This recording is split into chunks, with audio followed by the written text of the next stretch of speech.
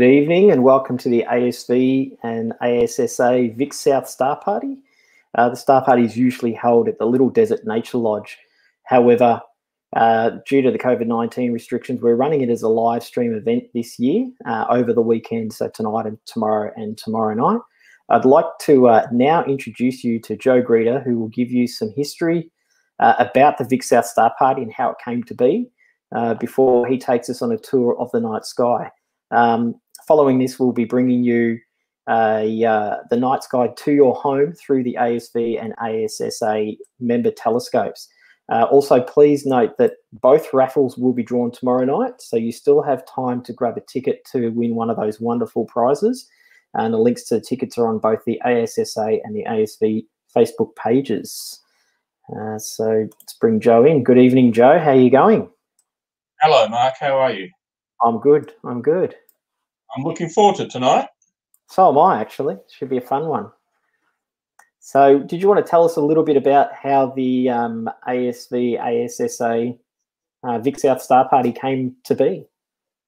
Sure. Well, it came about over dinner in 2002 with a glass of red wine, good South Australian red wine. We were having the National Australian Convention of Amateur Astronomers in Adelaide in 2002, and Perry Vlahos from the ASV and I got talking about how we could have more interaction between the two societies. And one of the things that we came up with was a joint star party, and the other was the annual ASSA ASV speaker exchange that we have as well. So the first trial run for the Vic South Star Party began in 2003, and we decided to pick somewhere exactly halfway between Melbourne and Adelaide. And when I put my finger on the map, it pointed to Little Desert National Park. And at the edge of the park is Little Desert Nature Lodge, which turned out to be the absolutely ideal venue for us to host the Star Party there. We take over the entire venue. It can house around about 70 to 80 people. We have a big oval where we can set up our telescopes, and we can keep the visual observers on one end of the oval, and the astrophotographers with all their computers and cameras and everything else at the other end of the oval, facing away from us. Yeah, we don't like and we have no, that's right. And we have talks and quizzes and socializing all weekend. It's usually held from Friday through to Monday. On the Friday night, it's tradition now that we always invite the local public to come and join us on the oval for the first couple of hours, as soon as it gets dark, to have a look at the night sky. And then we carry on with whatever we want to observe under what are really very nice dark skies. The beautiful skies. I've been twice in the last 4 years. Enjoyed both times immensely. Well, I haven't missed one yet. I wish I could. This one would have been the 18th, I think. I was just about to say how many years. So 18. So 18 years. This would have been this year. Well, yeah. You still haven't missed one, because we're doing it right now, and oh, absolutely. There we go. We managed to whip this up in about 4 weeks. So not an easy thing to do, but yeah, we've got it going. We've got 2 astronomical societies who are separated by closed borders at the moment, and we're managing to, with the wonders of technology, do a live stream. Now, you've got a lovely presentation for us tonight for the sky for the night. Did you want to get that going now? Sure can. I'll just share my screen, Mark. Yep.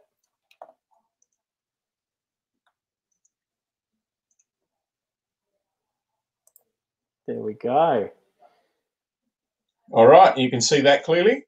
We can. Now, would you like me to make that full screen? Or would you like Sure. to, yep, Yeah. let's make that full screen. So Full everyone will screen still would be be able great. to, there you go. Everyone will still be able to hear you talking. So I'll let you run with it. And if anyone has any questions, pop them in the chat and we'll pop them up on the screen for Joe to answer. Thanks, Mark. Well, thank you everybody for watching. I'm not going to bring you the sky for the night. I'm going to leave that to Perry to do tomorrow evening. But what I'm going to do is cover the sky for November, for the whole month. So I'm going to show you some sites that you should be able to get out and have a look for yourself with a pair of binoculars or a small telescope, or even just the naked eye, if that is all that you've got. So let's draw the curtains and get going.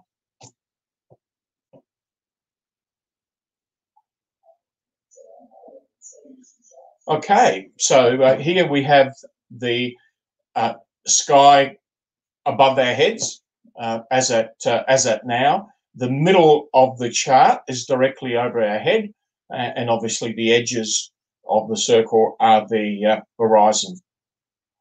We will start over in the west, because as the stars are rotating from west to east, they are, as the Earth is rotating from west to east, the stars rise in the east and set in the west. So whatever is in the west is going to set on us reasonably quickly. So we'll investigate that part of the sky first. So let's just zoom in on the western part of the sky. And if you do have a clear sky tonight, unlike me here in the Adelaide Hills, where it's completely overcast, but if I could go out there and look up in the west, I'd be able to see the two planets, Jupiter and Saturn, quite close together, within the bounds of the constellation of Sagittarius, the Archer. We'll talk more about Jupiter and Saturn a little bit further down in the presentation. So let's just do a walk around the sky at the moment. You can see here the asterism that we know as the teapot. Right here, here's the lid of the teapot. There's the body, there's a spout, and there's a handle there. And usually when I'm showing people this out in the open sky, and you can see the Milky Way, I tell them that the Milky Way is a steam coming out of the teapot. Let's move around towards the southwest, and we can just see the tail of Scorpius the Scorpion here starting to set. One of the things that always reminds me that summer is definitely coming is when we've got Scorpius setting in the west-southwest, and then as we go over to the eastern side, we got the constellation of Orion, the mighty hunter, coming up in the east. Let's just come back here towards the southwest. So we've got Scorpius there, slightly already setting. As we move further towards the south, the two pointers in the sky, Alpha and Beta Centauri. Unless you've got a clear horizon, very soon you may not be able to see these as they get lost in behind buildings and hills or trees, because they do get quite low in the sky. And to the left of the pointers, we've got the Southern Cross, the very famous Southern Cross, one of the smallest constellations in the sky, but per square degree, it's got the greatest number of bright stars in it. Completely unmistakable. It's really easy to see the Southern Cross. And these two guys here, Alpha and Beta Centauri, are colder pointers because as the sky rotates around the south celestial pole here, all of these stars rotate around here like this. So the pointers appear to always chase the Southern Cross. So they're called the pointers. Now, these two stars, Alpha and Beta Centauri, if you do go outside and get to see them, you would notice that one is slightly dimmer than the other. You can see the The circle here for Beta Centauri is slightly smaller than the one for Alpha, which means that Alpha is a brighter star. By the way, all the constellations, the stars within a constellation, are named in order of brightness using the Greek alphabet. So Alpha, being the very first letter of the alphabet, means that Alpha Centauri is the brightest star in Centaurus, and Beta is the second brightest star in Centaurus. Now, these two, when you look at them visually outside, out in the dark, they do look slightly dimmer, but not by much. Alpha is the closest star to us other than our own sun. So if I was to point a laser pointer at Alpha Centauri and there was nothing to stop that laser on its travels to Alpha Centauri, it would take just over 4 years traveling at the speed of light, which is 150,000 kilometers. No, sorry, 300,000 kilometers per second. Now, Beta, being slightly fainter, you would think that it is only slightly further away. Nothing could be further from the truth, because Beta Centauri is almost 900 light years away. So it's over 200 times further away.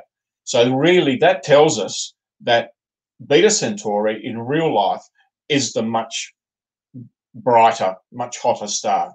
And in actual fact, that's exactly what it is.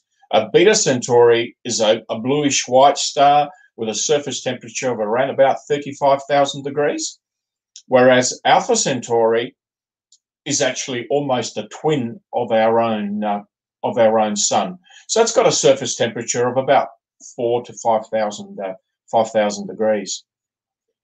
The other interesting thing that you will find of the pointers of Alpha Centauri, if you do point a telescope to it, is that all of a sudden it becomes two stars.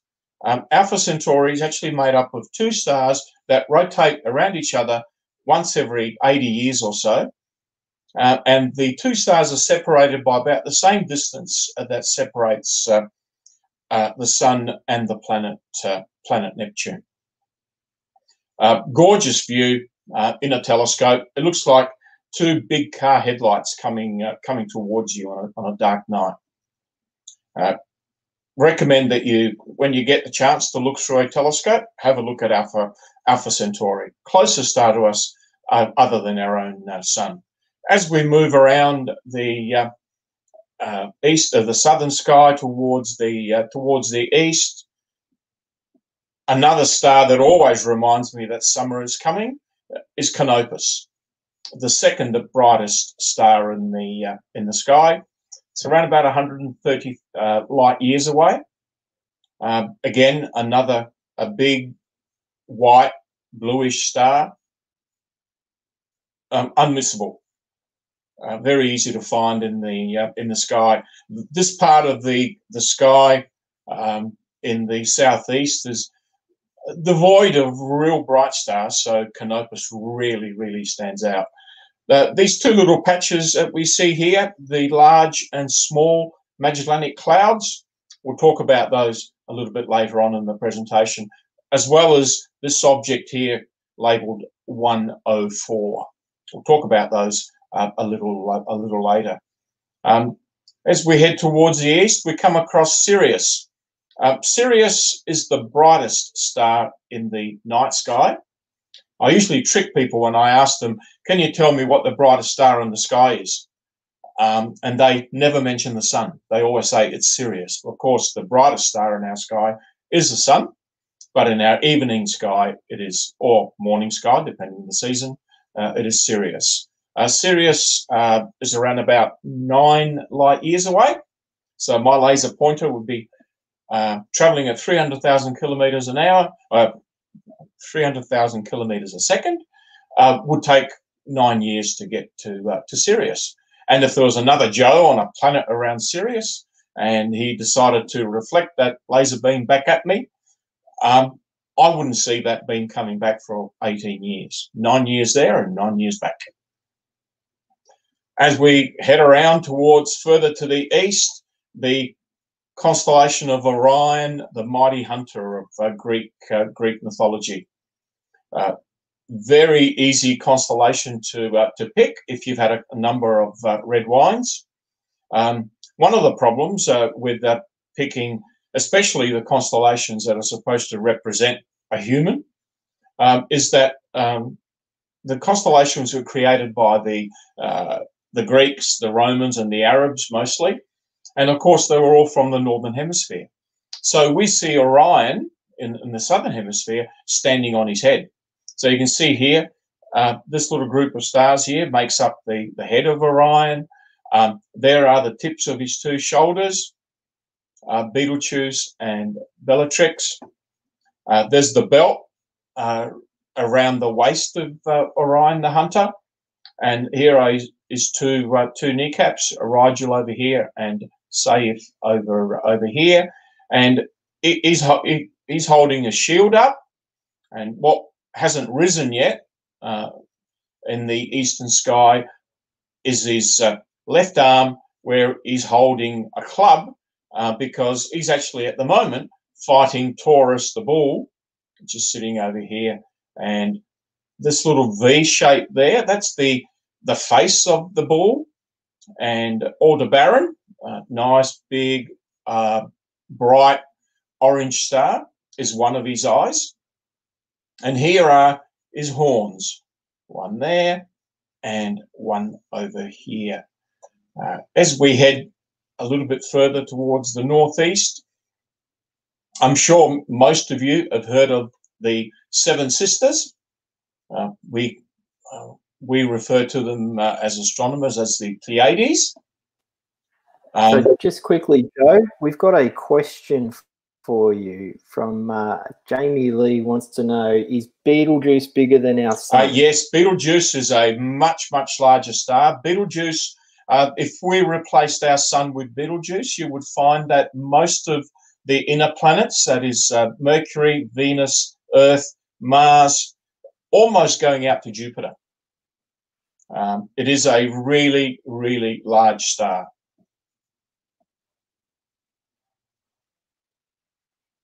Beautiful. And Thank you very much as we go along here, as I said, there's the Pleiades. A beautiful view in a telescope. 7 bright stars that make up that little group. When you look at them with binoculars or a telescope, you'll be able to see many, many more stars. And the Seven Sisters are also the same symbol that Subaru cars use for the brand, and actually Subaru translates to Seven Sisters. As we head towards the north, obviously, if you're looking north and high up in the sky, you see a very bright reddish orange star. That's not always there because that's the planet Mars. We've just encountered it on our path around the solar system, very close. We came within 57 million kilometers of it last month, and as we move around our orbit, we're actually leaving it behind now. But we'll talk about that in a little while and explain exactly what the mechanism that's going on there. But certainly, get out there if you have a friend or you know somebody with a telescope. Get out there and have a good look at Mars.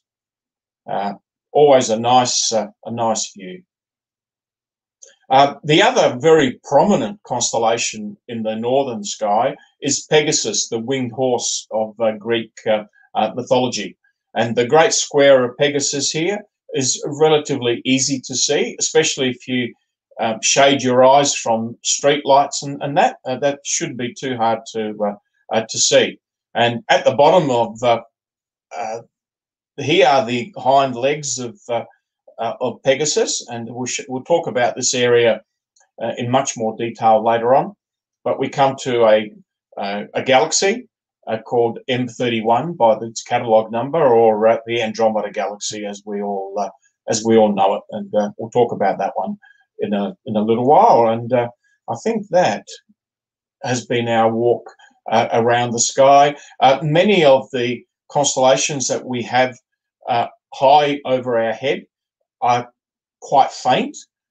So if you live in the suburbs of Melbourne or the suburbs of Adelaide, there aren't many of these stars here that you can see, except for Achernar, which is quite bright, and that's the end of the constellation of Eridanus, the river, which stretches all the way from near Rigel in Orion.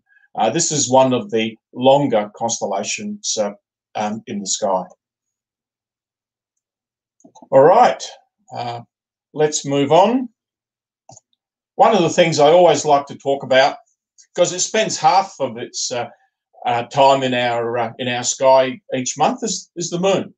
And some of us who are what we call deep sky observers don't like to spend too much time outside when the moon's there, because it pushes out so much stray light into the night sky that it does blot out many of the fainter things, or the faint fuzzies, as we like to call them, that we like to look at. But the moon itself is really a fascinating object to study. You can do it with a very small telescope. You can see the craters and mountains on the moon really, really well. So if you were interested in looking at the moon, the best time to do that is later on in the month. At the moment, the moon's been very bright. It was new at the beginning of the week. Sorry, it was full at the beginning of the week, so it's been very bright in our sky during this week.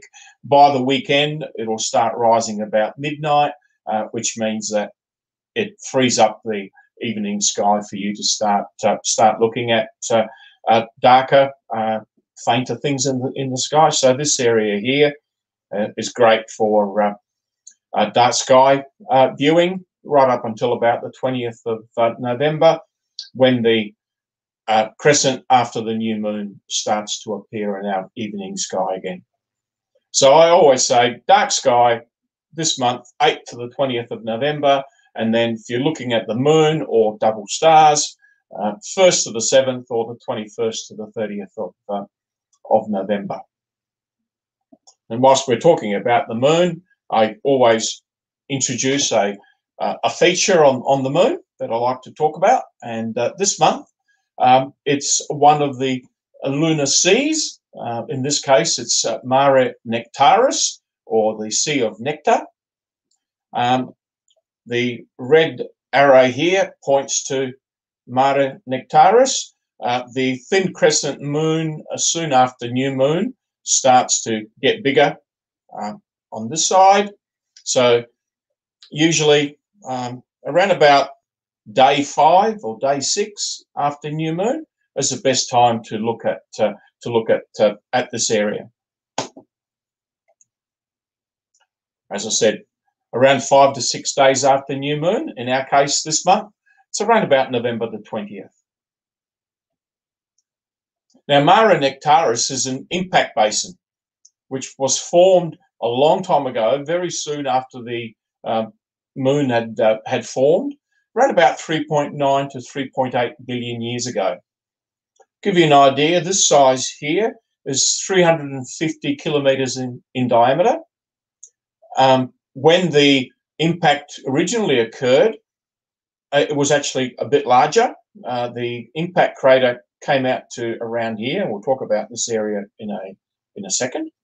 But the bottom, or the lowest part of the basin, was covered in lava and smooth, and the rest of it has remained quite pitted with later bombardment by meteors.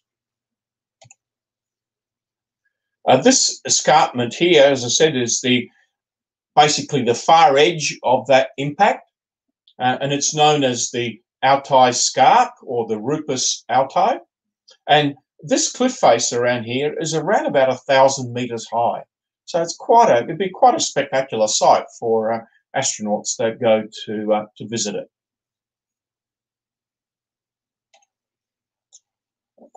A few craters here. Fracastorius over here. This was a crater that had formed after the impact, but before the lava started to fill the bottom of the impact basin, and that lava flow actually melted the northern part of the crater and formed this horseshoe. This is 124 kilometers in diameter. Very, very easy for you to be able to see through a small telescope. Even with a small telescope, you should be able to get to view detail to within 2 or 3 kilometers in diameter. So the moon is a fascinating object to look at when you can't look at the faint fuzzies. There's a trio of craters at the edge of the basin here: Theophilus, Cyrillus, and Catharina.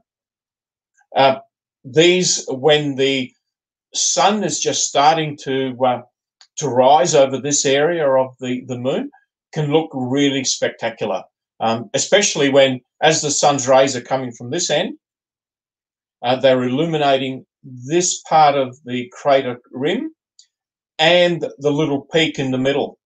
So you see this little peak shining in the blackness. You see the crescent of the rim and nothing else. All this is still in darkness on this side. Looks quite specky. Certainly have a look at it. It's quite a deep crater. It's Theophilus is nearly 4,400 meters deep. So imagine the force of the impact that caused that.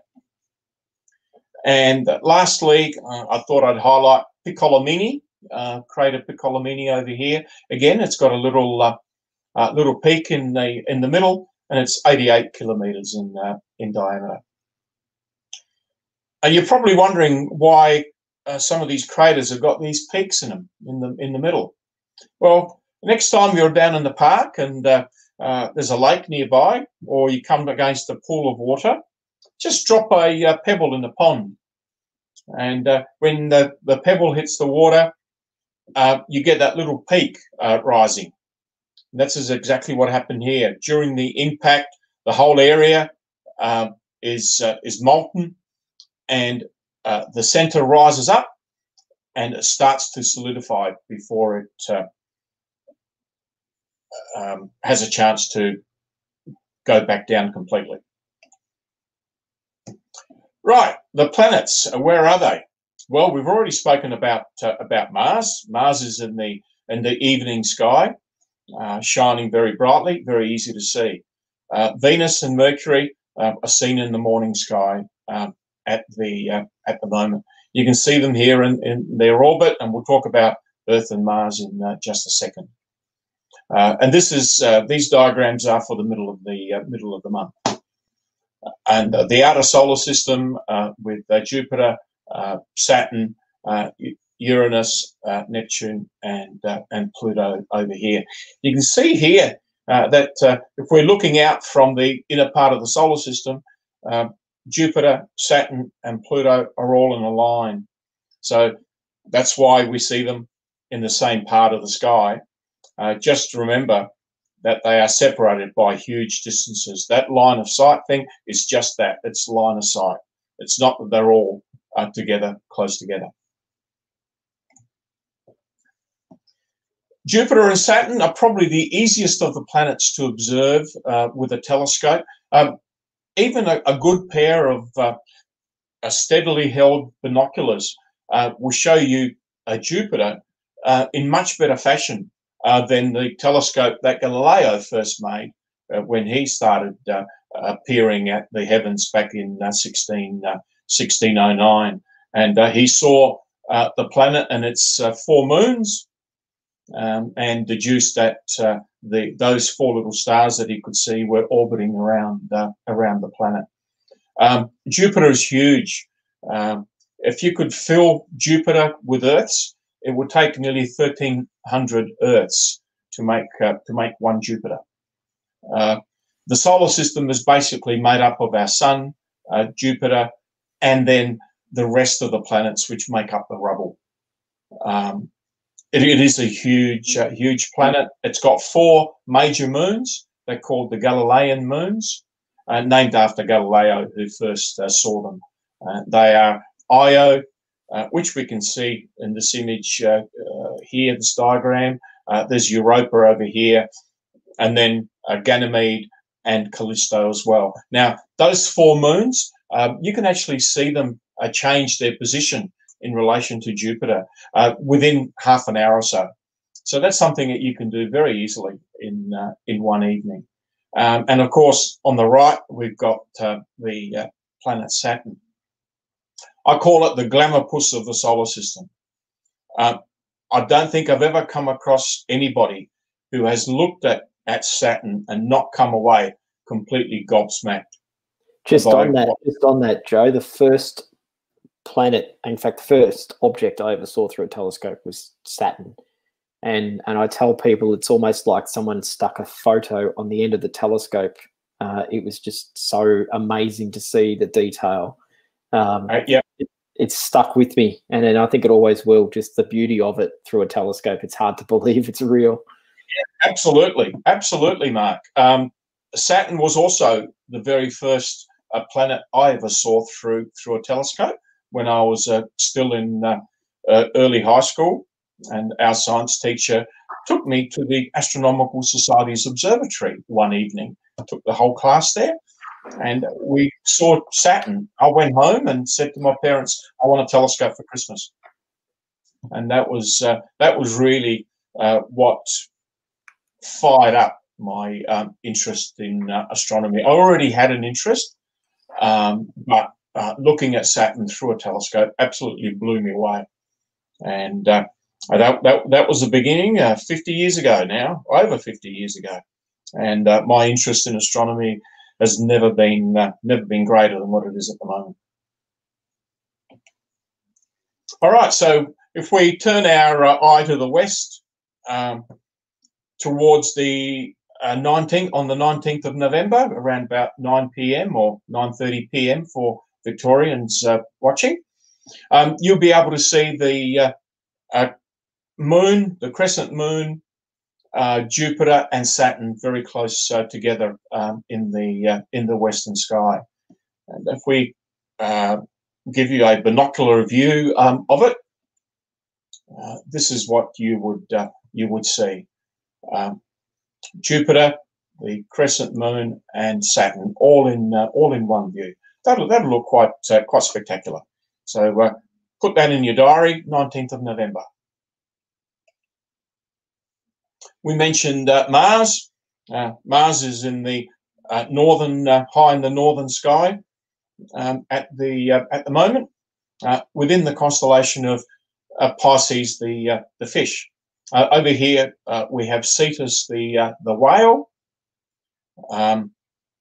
Aries, the ram, and over here Pegasus, the winged horse. And we'll talk about him in a short while. But let's just concentrate on bright Mars up here.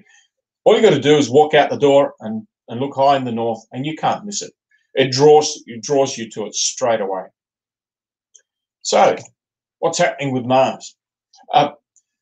Mars's orbit around the sun is not as circular as the Earth's is. So, because it's more elliptical than Earth's, there are times when the position of the two planets is such that they come quite close to each other, like 6th of October 2020, when they were within 62 million kilometers of each other. As Earth is closer to the sun than Mars is, it moves faster in its orbit. Mars takes twice as long to orbit the sun as the Earth does. So as the Earth moves around, it leaves Mars behind, as it's doing right now, so that you can see the gap here between the planets is getting bigger. So as Earth moves around, it leaves Mars behind, and the size of Mars in your telescope shrinks very, very rapidly. And over here we have some of the other dates over the next 15 years or so, where Mars is at opposition, so that both the Earth and Mars lie in the same line with the sun. So you've got the sun, you've got the Earth, and you've got Mars. So in 2025, the distance between Earth and Mars is 96 million kilometers, whereas last month it was only 62 million kilometers. So Mars will be much smaller. And it gets even worse in 2027. It's 114 million kilometers away. That's why we've been telling everybody that this opposition of Mars this year was the best you're going to get until 2035, for another 15 years. They start getting smaller again as time moves on, but enjoy it whilst we can, because it's just going to get smaller and smaller. Now, if you've got a large enough telescope and you've got good viewing conditions, you should be able to see some of the darker markings on the planet through your telescope. And if you'd like to be able to know what those features are that you're seeing on Mars, Sky and Telescope magazine has a website listed down here. Just put Sky and Telescope Mars profiler into your search engine and you find it straight away.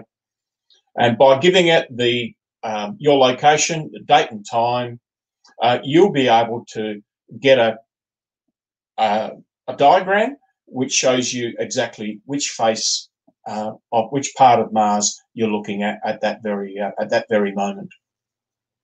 So really good, useful tool to have. Now, as I said, viewing conditions can vary, and this I think shows it really, really well. Two pictures of Mars taken very, very close together because they are showing the same face of Mars.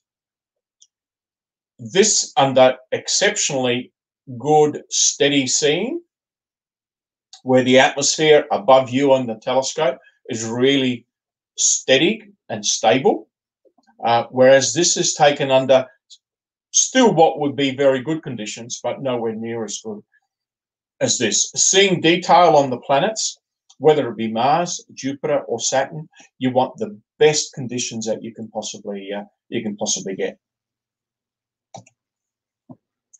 All right, we now, for those of you that are insomniacs or rise very early, on the 13th of November, go outside first thing in the morning before the sun rises, and you'll be able to see a crescent moon and the planet Venus low in the eastern sky.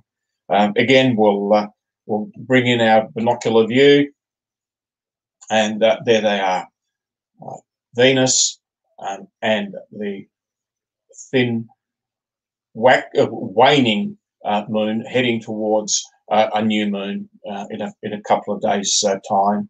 I think new moon is on the 16th this month, so 3 days before new. But you'll need to get out there before the sun rises.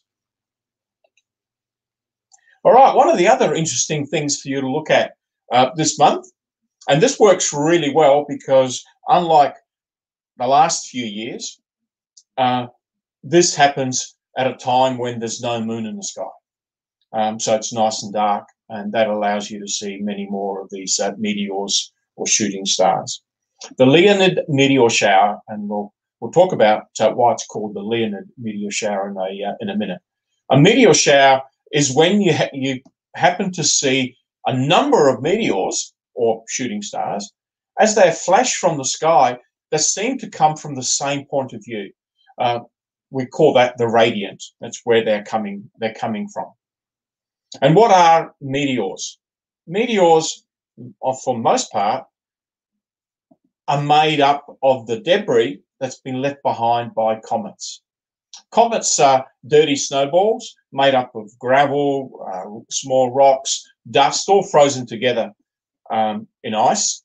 And as they come close to the sun's heat heats them up. The ice starts to sublimate and evaporate, and releasing some of that debris, and that gets left behind.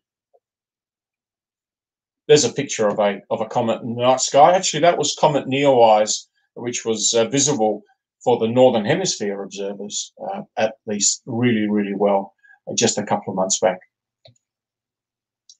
And the material that we see from the Leonid meteor shower is associated with what's left behind by comet Tempel-Tuttle. It orbits the sun every 33 years. And here's a diagram. This is the path of the comet through our solar system, and you can see the big debris trail that it leaves behind. And Earth just happens to run straight through that debris trail every year at this time of the year. The orbit of the comet takes it just past the orbit of Uranus. It takes 33 years to make that orbit, and as it comes in to our part of the solar system, as I said, the sun heats it up. It releases some of that debris, replenishes that debris field, and when the Earth goes through it, especially every 33 years, we get a really nice big shower. The last one we had was in 2001, and the seeing that meteor shower back in 2001 is probably one of the highlights that I could count on just the fingers on one hand of the most spectacular things I've ever seen in the night sky. One of them was when Jupiter got hit by a comet, and the Leonid meteor shower, which I saw in November 2001, will always remain in my mind as one of the most spectacular fireworks display I've ever seen. I was still seeing meteors streaming across the sky when the sun was just about coming up. It was one of the most amazing sights I'll never ever forget. This year, unfortunately, is not going to be as good. Back in 2001, I think I was probably seeing hundreds of meteors per minute. This year, probably 15 to 20 per hour. But it does make it easier because there's no moon in the morning sky this year. So, what's the best way of being able to see some meteors? They will all seem to come from low in the eastern sky, and I'll show you a star map in a minute to show you where it is. Low in the eastern sky, so make sure that you've got a nice clear view to the east. Make sure your skies are dark. So if you're sitting in a suburban area, go in the backyard somewhere where you're shaded from street lights and everything. If you can get away into the country to have a look, even better. You will need to get up early or not go to bed, because the best time to watch is around about 4 a.m. On the 18th of November. The night that we saw them back in 2001, the shower wasn't due to start till about 3-4 o'clock in the morning, but we started seeing meteors by just after 1 o'clock, and that fireworks display continued until after the sun had risen. And get yourself a nice lounge chair that you can sort of lie down on it and relax. Put a rug over yourself to keep warm and have a look. So where are you going to be looking? If you look low to the east-northeast, you'll see the constellation of Leo the Lion rising. Regulus is probably the best point of reference that you could use. It'll be the brightest star in that part of the sky, and the arrow is pointing to the area where the meteors seem to come from. Now, of course, they won't come just from that point. The debris field is quite large, but they will all seem to radiate from around about there somewhere. So have a good look at that. Keep warm, just lie down in a nice lazy boy and have a look. Hopefully, it's a clear night for you. But I can't promise you that you'll see the fireworks display that I remember seeing. We saw this chart earlier. There was Mars. and Pegasus, the winged horse, over here. Here's the great square of Pegasus. There is his long neck. There's his front legs. There's one of his hind legs down here. And if you can't picture that, let me help you. Well, I'll tell you about what that arrow is pointing at in a second. Here we go. There's the winged horse Pegasus. You can all see him now, can't you? That's easy. Down here is the constellation of Andromeda. Andromeda, the figure shares some of its shape with the hind legs of Pegasus, and also forms the figure of Andromeda, who was the wife of Perseus in Greek mythology. Over here we've got Taurus the bull that we spoke about earlier, and just outside of the picture we've got Orion the mighty hunter just over here. Now let's go back to this arrow. As I said, this is called the Great Square of Pegasus, because it's nice, easy to find in the sky. And you need to find that one so you can sort of skywalk yourself from Alcatraz over here down to this star, down to Merak, and then follow these stars here. To, if you're in a dark sky, you'd see a little fuzzy spot just about there. From the city, you won't see it with the naked eye. You'll need to trace this area with binoculars. So start over here with Alcatraz and move your way down here until you come to this spot, and you'll find a little fuzzy spot in that area. And that fuzzy spot is labelled M31, which I mentioned to you before was the Andromeda Galaxy. Andromeda Galaxy is 2.5 million light years away. Let's just bring it up. Now, you'll never see the moon near the Andromeda Galaxy. The moon doesn't follow a path anywhere near there, but the chap that produced this image actually superimposed the moon actual size compared to the Andromeda Galaxy in our sky. So you can see that the Andromeda Galaxy is around about 6 times the size of the moon in our sky. So you will definitely need a pair of binoculars in order to be able to see the full length of the galaxy. A telescope will only show you a very tiny portion of it. As I started to say, 2.5 million light years away. So that little laser of mine would have to be very, very busy and very tired by the time they got to the Andromeda Galaxy in 2.5 million years. It's similar in size to our own Milky Way galaxy, and our own Milky Way galaxy, should we be able to travel outside of it and far enough, would probably look something like this beautiful spiral galaxy. Easily seen with the naked eye if you're in the country in a dark sky.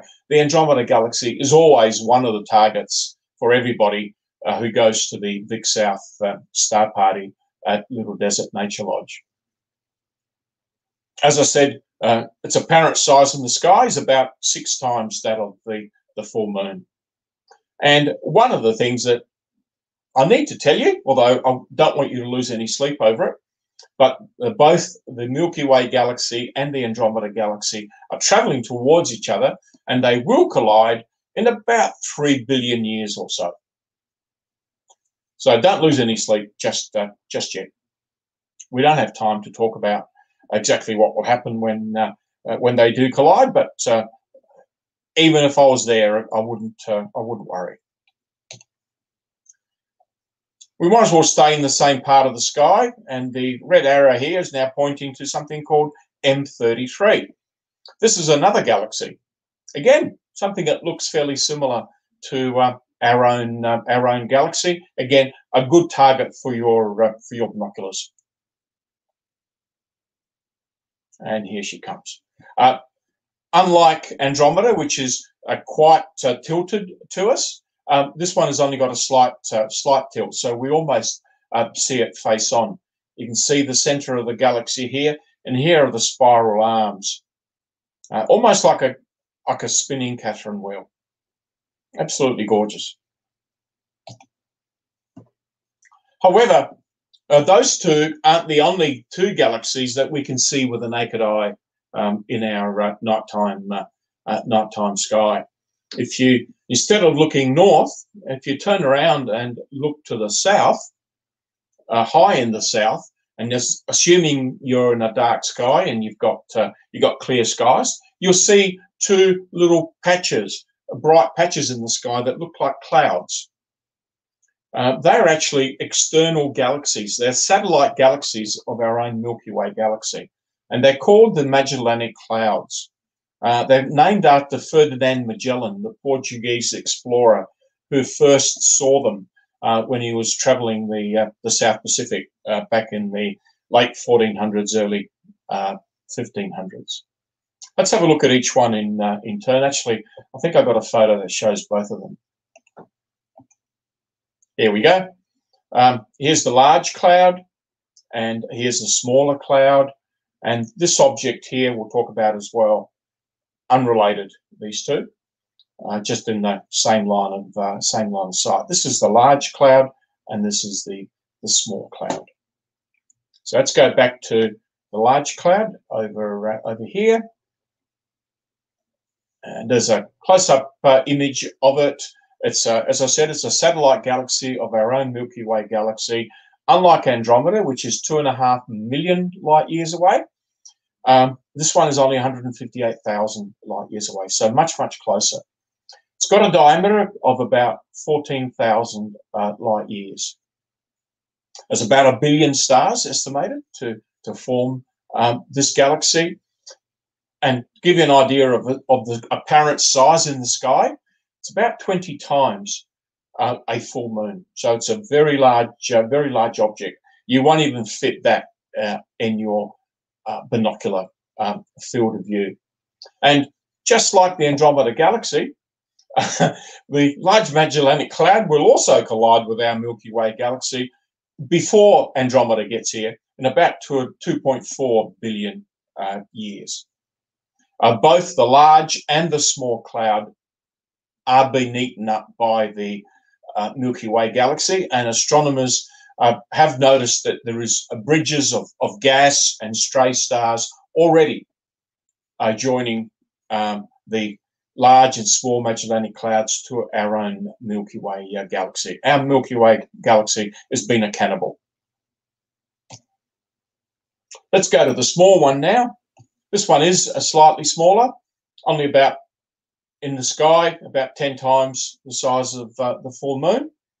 So you still only just barely get it within the field of view of your binoculars.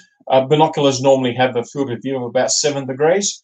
The apparent size in the sky of the small cloud on the long edge or long end is about 5.5 degrees. So you just fill that into your binocular field of view. This one is slightly further away at 199,000 light years. It's about half the size of the large cloud, and is estimated to contain around about 200 million stars. The other object in this field is this one here. As I said, it's not related to the small cloud at all, but just happen to lie in the same line of sight. That one there is 47 Tucani, or by its catalogue number, NGC 104. It's a globular cluster. A globular cluster did you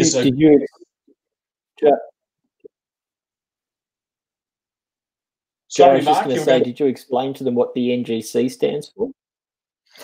Did you explain to them what NGC stands for? No, but I was going to. I'll leave it with you. Yes. Remember before, and I thought about explaining the M numbers earlier with M31 for the Andromeda galaxy and M33 for the other galaxy in Triangulum.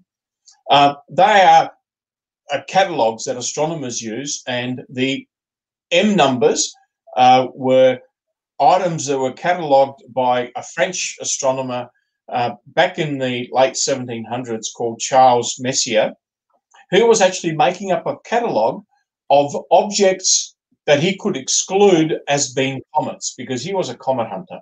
So he made up this catalogue of 110 odd objects that if you came across it, you knew that it wasn't a comet. So you could just leave it alone and not worry about it and keep on your search for comets. Now there is another catalogue which is created much, much later and has many, many more objects in it, called the New General Catalogue. And this object here has an NGC number of 104. So it's 104th object within the NGC catalogue. And this object is not a galaxy, is actually a globular cluster. It's not a cloud of gas. It's a big ball of stars. Contains probably between 1 and 2 million stars, all arranged in a ball. And there's a group of these globular clusters that form a halo around the center of our galaxy. I think there's around about 120, 130 of these objects. This one is the second brightest one in the sky.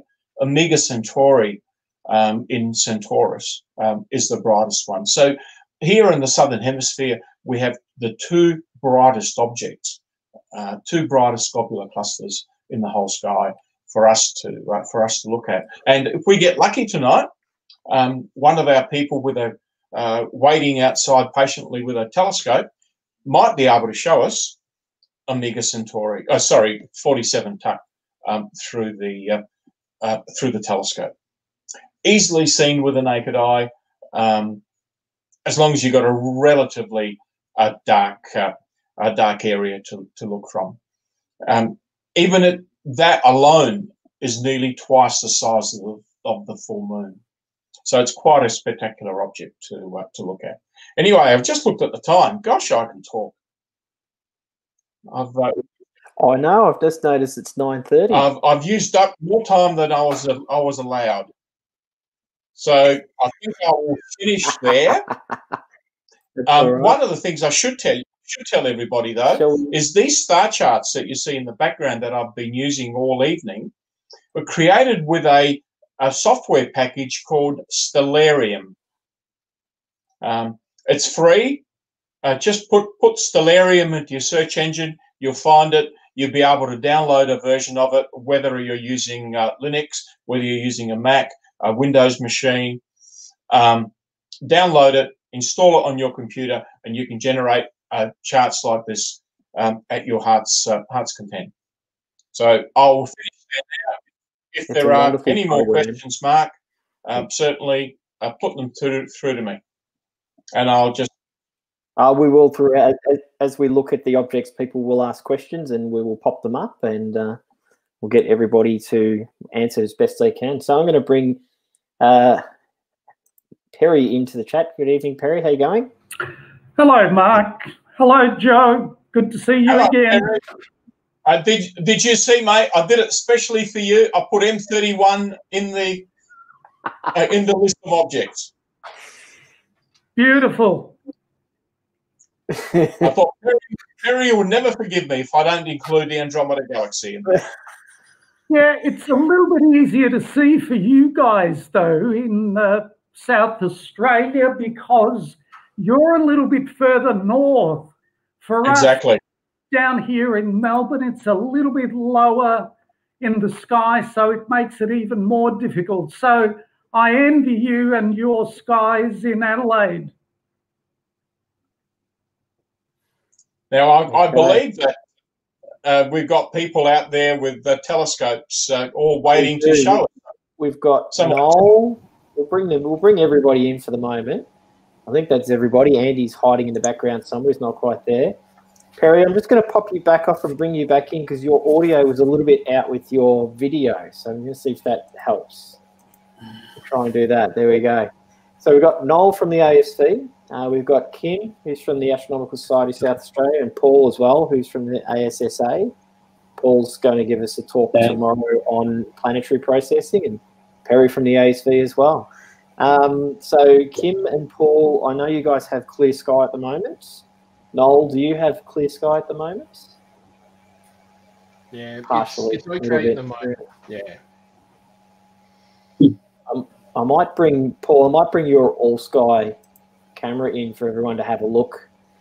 So that's your view right now out there. You've got a little bit of cloud, but you've got some clear sky by the looks of it. Actually, can you just see that line there in the middle of the screen there? Is that the ISS?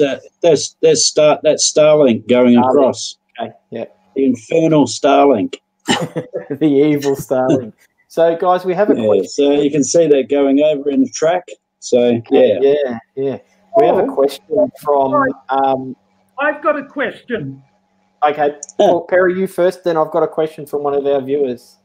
Thank you, Mark. Paul, could you please explain to everyone what Starlink actually is and why it's not... Okay. All right, there's another group coming over now. Okay, so Starlink is Elon Musk's version of broadband information technology and uplink, so that everyone across the planet apparently can have broadband. They're a group of satellites. You can see there's a group moving across now. Yeah. They typically look like a small train, like 7 or 8, 9, 10 dots travelling along together. The reason why you can see them as a line now is simply because this is a 20-second exposure. But over the course of the last 18 months or so, there's been a significant number of them launched into space. There'll be around 40-something thousand of them eventually, with the idea being that they'll be in a higher orbit, so they won't be as easily visible. However, they are a bit of a problem for astronomers and for people like myself who do deep space astrophotography. So right now we're just seeing them go passing across. They're typically visible at this time of night when the sun is below the horizon, but not that far below the horizon. And as a result, you can see them moving through the field of view. So I think that pretty much covers what Starlink are, other than them being called infernal. All right, so we have a question from one of the ASV's Brazilian members. Sergio joined during our September Star Party, and he wants to know if there's anything interesting for 2021 to observe when we come into the new year. Well, can I have a go first before anybody else does? Hello, Sergio. Good to hear that we've got ASV members in Brazil. I'm going to give you something interesting to look forward to before the new year. In fact, just before Christmas, a couple of days or so before Christmas this year, if you look at the western sky, you will see that Jupiter and Saturn will be incredibly close together. In fact, they will be so close together, if your eyes are as bad as mine, they could possibly look like a single object. It's going to be pretty impressive, that one. Thankfully, we're out of lockdown, so we'll be able to actually see that. Just don't forget that it will be quite low in the sky, only about 13 degrees above the horizon. But if you can manage to see them, both in the same field of view of an eyepiece, you'll be able to see the Jupiter and its moons and the Saturn and its moons and the rings all in the same field of view of your eyepiece. I'm going to try. I'm sure there'll be a lot of astrophotographers or planetary imagers, Paul, you in particular. I'm sure you'll try and image that. I'm a bit intermittent with my planetary imaging now. I've got to juggle time between taking mega hours on deep sky objects and keeping my wife happy. So, spousal happiness is a big part of the problem in these in this astronomy caper. So I'm just going to pop on an image.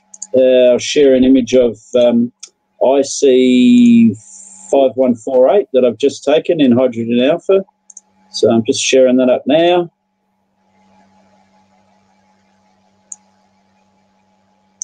So can you see that there? That's about 180 seconds on this. It's a reasonably smallish planetary nebula. Sort of interesting object.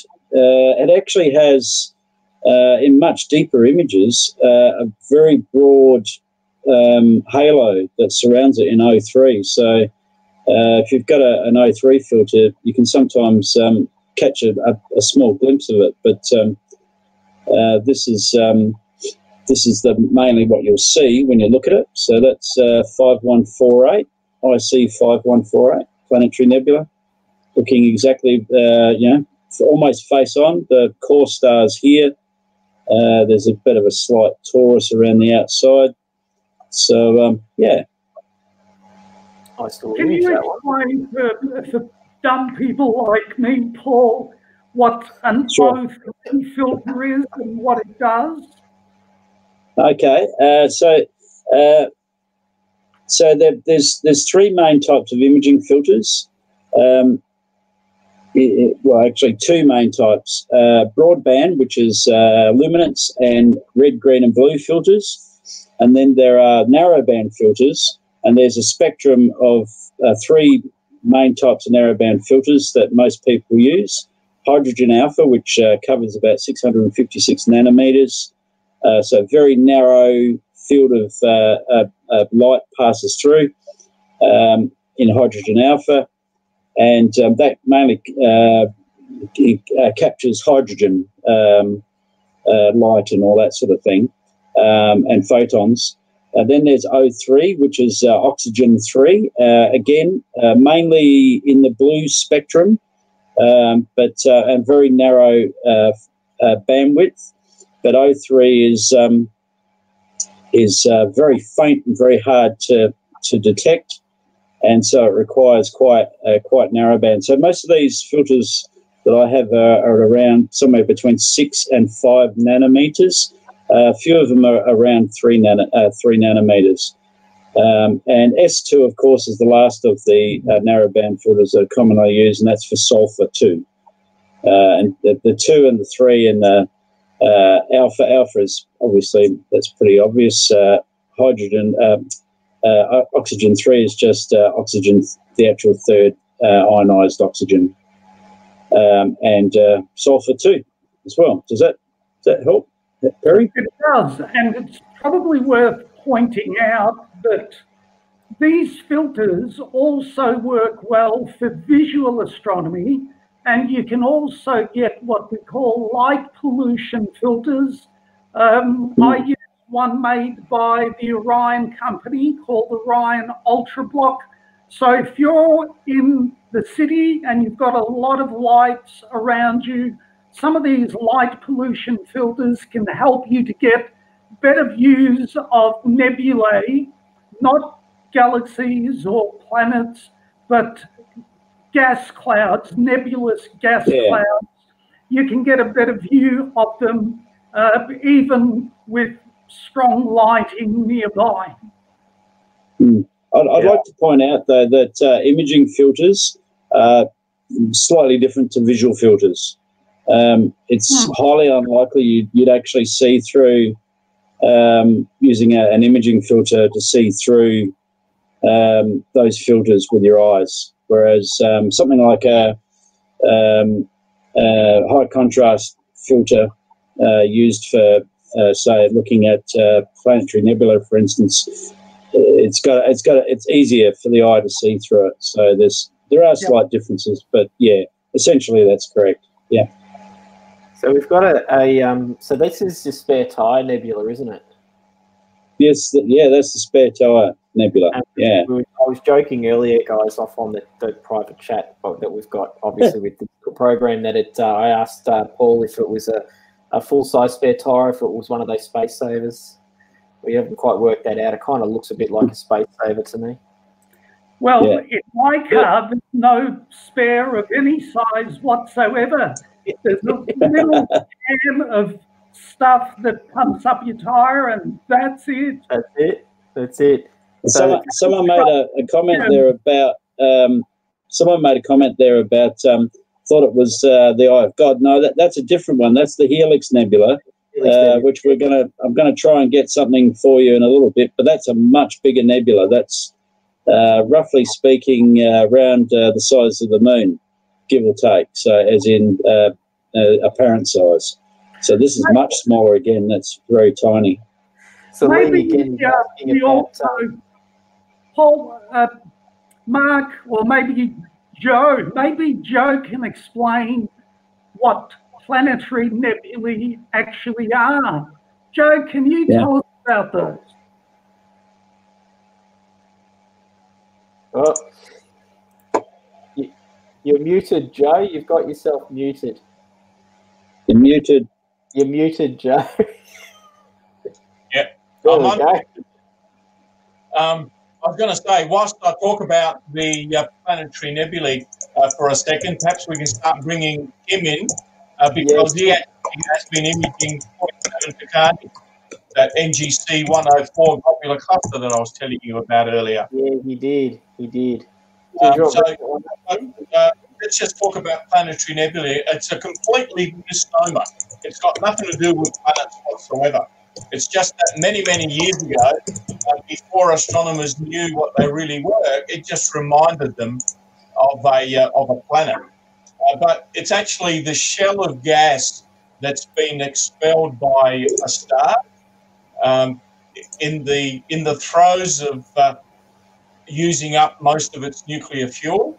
The star sort of has a hiccup, and this gas and material spreads out from the star.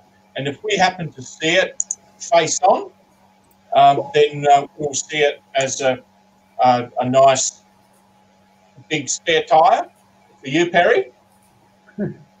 Or it may have a slightly different shape depending on our angle of view. But a planetary nebula has got nothing to do with planets. It just resembles that a small planet in a telescope. Another thing about planetary nebulae is that many of them have a sort of powder blue colour to them, and it can be quite striking when you see it through a telescope. They can be some of the few objects that actually display a strong, well, even though it's pale, it's still a visible colour that you can see in a reasonable sized telescope, and worth noting it when you do have a look. A good example is the blue planetary just near the Southern Cross. Yes, that indeed. shows up really deep blue. All right, let's hand over to Kim, because I think that's his telescope there. Thanks, what are you going to show? I'll just talk to this. I'll just talk to a couple of slides first, just describing the equipment I've got, and then I'm going to show some images which I've been taking real time from not my backyard, but my front yard. Yeah, are you also going to tell us about your roses there, Kim? They're very impressive. Another day, Perry, another day. I refer to them as the presidential rose garden these days. Okay, so this is a relatively small telescope, and I'll describe, but it's actually highly advanced, and I'll just quickly describe its features. That's a photo of the whole thing. Next slide, please. I'm not in presentation mode, of course. All right, so this is a close-up of the whole beast. And this is an 80, and I'll just go to this next slide. Okay, so this is an 80mm refractor. It's a fluorite doublet made by William Optics. Now, I bought this telescope over 10 years ago as a visual telescope. And over the last year or so, I decided, well, I'll convert it to an imaging scope. The technology has advanced so much for imaging the night sky in recent years, and even during this year, that I thought I'd buy a few cameras, advanced cameras and some advanced computers, and see what I could do with it. Very small scope in a light polluted part of Adelaide. It's Bortle 8 where I am. I'm not even 5 kilometres from the city centre. And I have a wonderful LED street light hanging over this, which is probably no more than 15 metres away. Anyhow, from there you can still image, which is pretty amazing. So this is what I've got. Okay, here's the aperture. It's a refractor. There's just one big, a couple of big lenses in there. And this is the camera down the back end here. And it's a special camera for taking astronomical images. It's also cooled. So the camera is currently operating at 0 degrees C. I can go a bit cooler. I've just let it go to 0 tonight. There's a little camera on the back of this little telescope up here. That's called a guide scope, and that helps keep the images together with the camera so the stars are pinpoint during the exposure. So any errors in tracking the night sky are automatically notified to the main camera by the little camera, but the little camera notifies the mount, which is below here, which then makes adjustments ever so slightly. And I'll show you what that looks like in a minute.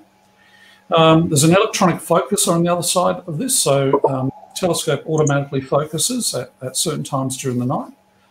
And there's a mount at the bottom here, which keeps it pointing in the right direction. And what else is there? Oh, this little box at the end here is just magic. I mean, this is essentially an astronomical computer. It's actually a Raspberry Pi. This version has a power supply on it as well. Sorry, a number of 12-volt power outlets, which feed the electronic focuser, and also what else is this feeding at the moment? It's feeding the hub. And anyhow, this is a very versatile system, and I thought I'd see what I can get with this. And I'll show you some images that I'm taking through this, and I'll do it in real time tonight. This is another shot of the scope, and here you can see the electronic focuser on one side. Now, this particular mount is very versatile. I actually use it to mount not only one telescope, but 2 telescopes.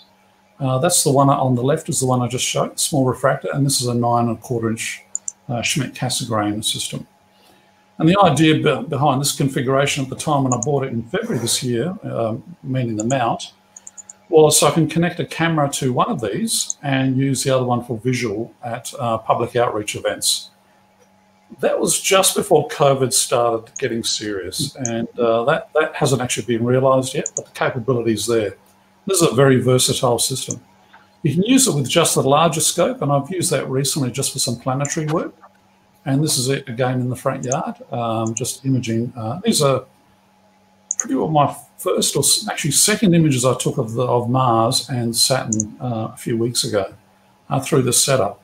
Planetary imaging is very, very challenging. I'm happy with my initial results. I don't really know how to process the images properly. I also like to do things on a Mac computer, and software's a bit. The software is a lot more abundant on PC, so I'm still finding my way on a Mac. Anyhow, that's what I wanted to show you there. I'll now show you that the computer. I mean, the telescope is out the front, and the computer's attached to it. I'm sitting inside, as you probably gathered. So let me just hook up my iPad. So this is a screen of my iPad right now. You can see that. I'm sharing it. Do that for you. There you go. Thanks, Mark. And that's an image I took of 47 Tucani, the globular cluster that Joe talked about earlier. And I've stopped imaging. I started imaging around the time Joe started talking. I thought I'd better stop, otherwise I'd burn out the frame. But it ended up being a stack of 33 images, which you can see the numbers down here. And I think they were 10-second exposures each. So the image literally forms in front of your eyes when you do this. I'm connected wirelessly at the moment to the computer on the telescope. I'll just get rid of the guide for a moment. And I'm just touching the iPad screen here. In fact, I can get rid of all that. And you can see, I can just zoom in, and there's a lovely image of 47 Tucani that was literally taken from while I was sitting inside. The telescope's outside. All right, so now I'm going to take another image, and I'm going to show you the process for taking an image of the Tarantula Nebula. Now, that's a very large nebula in an adjoining galaxy, the Large Magellanic Cloud. This cluster here, this globular star cluster, is about 13,000 light years from us. The Large Magellanic Cloud is about 180,000 light years, but it's got this massive nebula associated with it. So I'm going to just show you the process for how one finds these objects and images them. I'll exit that. I'll just type in here, I need NGC 2070, which is the object. I'll just type it in here, NGC 2070. I might even have it here. No, I don't see it there. Okay, so I'll just type it in, 2070, search, and there it is. So I'll just tap on it, choose. All right, so now the telescope is going to slew to that object. Now, one thing it does, we don't do star alignment with this package. We actually use a technique called plate solving. And what that means is the telescope will, the computer will instruct the telescope to take a series of images very quickly and determine where it's actually pointing versus where it should be pointing, and then make adjustments to the mount so the target is actually more or less in the center of the field of view. So I'll tell this to go now. So it's started to move. So the telescope is slewing at the moment, and I can show you that with another security camera that's out the front. But it does, for some reason, it affects the volume on my computer here. So I won't activate the camera just yet. All right, so it's slewing to the target position, which shouldn't be very far. And when it gets there, it'll take an image. I'm just going to have a quick look on my phone to make sure it is actually getting there. Okay, so it's there, and it's centered the target. And I'll just take a quick preview shot. That is not a good shot. I'll just clear that. Or I'll just take a 10-second exposure on it, unless I'm looking at a street light.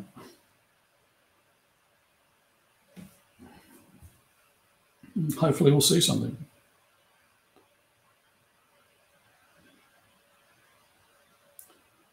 Auto, that's wrong. And there it is. All right, so what I will do now is I'll start taking a series of images. I'll just adjust the position slightly. It's a bit off center. And this is a bit of a guessing game for anyone who's done this before. I'm just going to tap that one. I might go back to it. Is it possible for you to point it out with a cursor? Is it possible for you to point it out with a cursor, just so people know exactly what you're referring to? Sorry, I was using my fingers on the iPad screen. Can you see my cursor there, Perry? No. No. Okay, well, I can't do anything about that, I'm afraid. Okay, fair enough. If you center it, it'll be the same thing. I'll try to center it. Okay, I need to take another photo. Hold on. I'll just get it more or less centered, then I'll just start exposing. Wrong way. All right. Take one more shot here.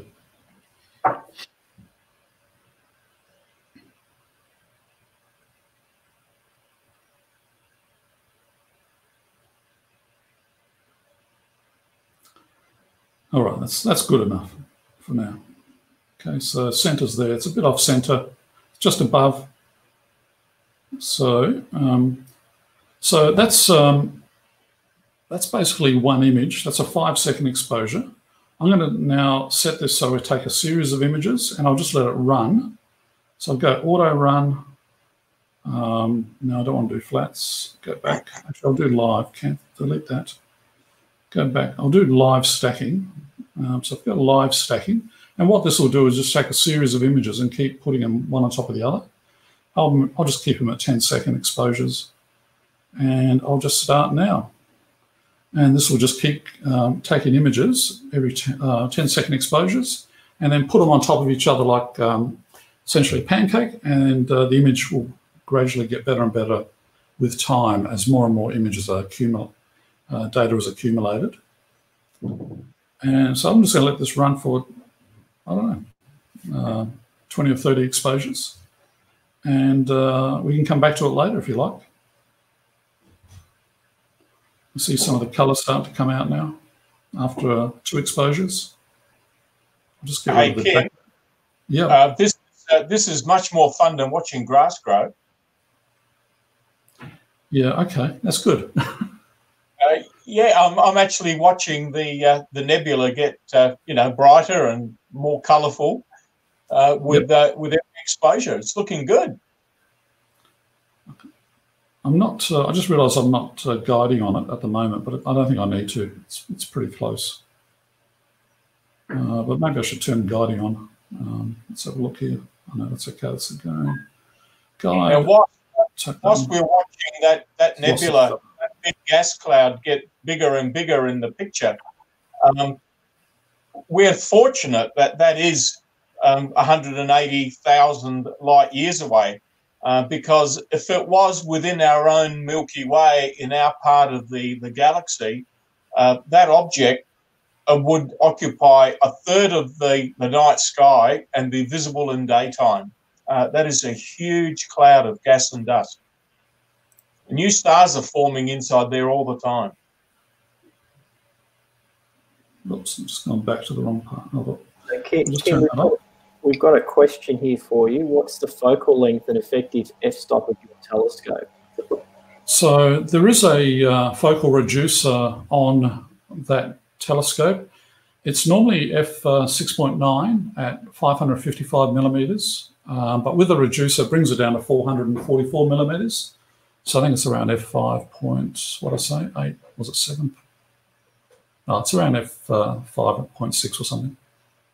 So it's not that fast, but it's as a refractor, it's a very and as a fluorite doublet. Actually, the images, the star images, are quite nice. There we go, wonderful. So we have Jen from the ASV up in Swan Hill. She is currently the only ASV member with clear sky. She's got her camera hooked up. So while yours is stacking, Kim, I might chuck Jen's on. Yep, do that. We can have a look at what she's been. I'll bring Jen in as well. Yep. Jen, how you going? Hi guys, how are you? We were talking about this one earlier, weren't you, Kim? The wonderful Helix Nebula. I'm currently taking 5 minutes in HA. There we go. So what's your equipment, Jen? A Skywatcher ED120 with an ASI 1600 mono camera. Now, Joe, did you want to tell us a little bit about Helix? It's another one of those planetary nebulae that we were talking about earlier. As Paul said, this one, the Helix, is much, much bigger than IC 5148 that he showed us earlier. The apparent size of this in the sky is bigger than the full moon. So it's an object whose shell of gas has been expanding for a long, long time. This is the 18-inch mag wheel version. This is not the space-saving spare tire. Yes, exactly right. Exactly right. That is because it's so large. Its light is spread over a large area. Therefore, it's a lot more difficult to see than some of the smaller planetary nebulae, where the light's concentrated into a small area and therefore brighter. So you really do need a dark sky and good contrast in your telescope for you to be able to see this visually.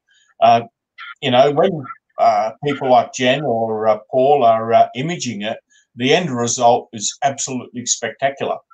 But don't ever expect that you'll see the same thing when you're looking at it through a telescope with your eye.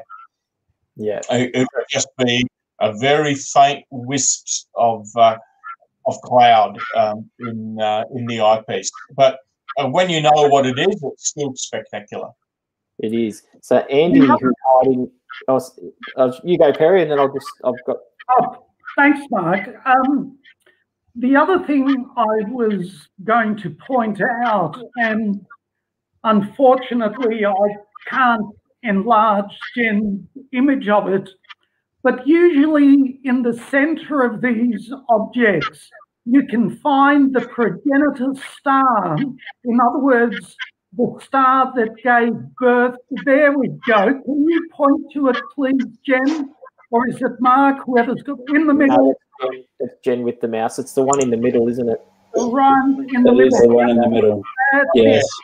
So what's left of a star about the size of our sun is now just a small example of itself, because it's pushed the outer layers of its atmosphere out into space when it's reached, as Joe said earlier, when it reaches the final stages of its life.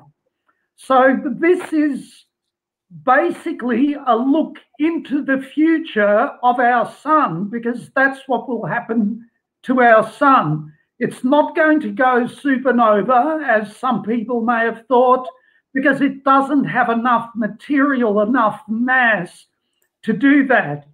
It needs to be about 10 times the mass of the sun for a star to go supernova.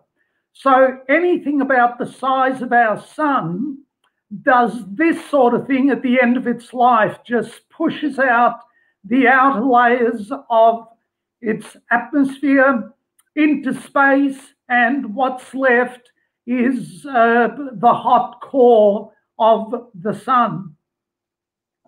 So we've got, I muted Jen for a second because she was getting some reverb and her sound was up a bit too high. That's a bit better. So we've got a question, Perry, which kind of leads on to what you're talking about there. David wants to know, do you ever get to see the white dwarf core of a planetary nebula, or are they too small? This sort of is a white dwarf, but there are some examples that you can see in the sky, but you need to have a sizable instrument with enough, if you're looking at it visually, that is, not photographically. All bets are off when you use cameras, because cameras can take long exposures, whereas the eye has to immediately see whatever it can in the eyepiece. Although there are techniques that you can use visually to improve what you're actually seeing in the eyepiece, but they might be something for a different time to have a talk about that. But there are some white dwarfs that are visible in telescopes with your eye.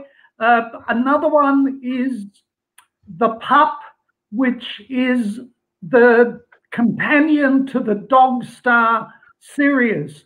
Currently, or over the last few decades, those two stars have been very close together, but for about the last 5 to 10 years, they've been separating, and they're a little bit easier to see in a telescope, but you still need to have a night of very good steady seeing and enough firepower in your telescope, plus some visual observing techniques that you can use in order to be able to see it. So that's a complicated answer where, in fact, I could have just said yes. That's all right. So Paul's just let us know he's got a high-res version, or what'd you say? Oh, hang on, we'll bring Paul in. We'll put that. It's a high-res version of the Helix. So I just this is slightly longer focal length of what Jen's working with. I'm using a 12-inch Orion Optics telescope, Newtonian telescope with a 683.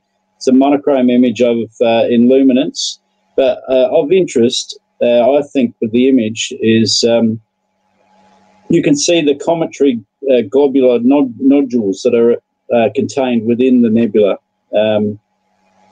and they're like little spots radiating outwards. And you can see that further around on the outside, when the brighter section, you can see that there's these radiations of the the nebula. Now, as you image that further and further with and this is a hydrogen alpha, sorry, not luminance. In hydrogen alpha, you'll get there's actually 6 distinct shells that can be seen of this nebula further and further out. So this is only just 270 minutes so far, but I did an image project on this object a couple of years back where I did 111 hours, and you could see right out to the outer chevrons here. Yeah, only that all. Yeah. Yeah. So it was. It's a sort of one of the pet objects of mine, I guess. So, but I thought, yeah, Jen's object is very good for the size of a refractor, and shows you what you can get with a refractor. But of course, you can always go bigger and bigger with a bit more image scale. So, one of my favourite objects in the sky, that's for sure. Getting back to those cometary globules that you were talking about earlier, Paul, they always kind of remind me of a bicycle wheel with the spokes coming away from the central hub. Indeed, yeah. It's sort of interesting how that object looks. It is. It's a beautiful object to look at. This is a colour version that Andy has been working on over the last few nights. He's got cloud at the moment, so this is one of his previous images. What are you using to get your images, Andy? G'day, everyone. It's just a Skywatcher 150 mil Newtonian with an old Canon EOS 450D. It's been modified. I'm just going through Canon EOS at the moment. Just a big tick. I'm back to here. Find it. Yeah, I'm just sort of going through some of my images now, and I've just noticed a satellite going through this one. That was a couple of nights ago. So these are my images I'm sort of stacking at the moment. Yeah, that's just simple equipment. Just a 6-inch Newtonian guided and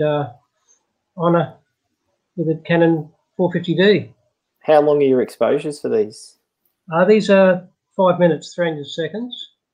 And I don't know if you can see the details here. Yeah, 300 seconds, 10 degrees. Yep. Oh, there it is in the corner, yeah. Andy, could I ask a question? Yep. You said very simple equipment. Can you please tell everyone how much your very simple equipment costs? Probably about under 1,000. Right. What I'll do, I'll show you a picture of my simple. For what? Second hand. For what? For what? Yeah. For my scope, mount, and camera. Yeah, so I got a scope for $200, a $200 scope. Here it is here. I don't know if you can see that, guys.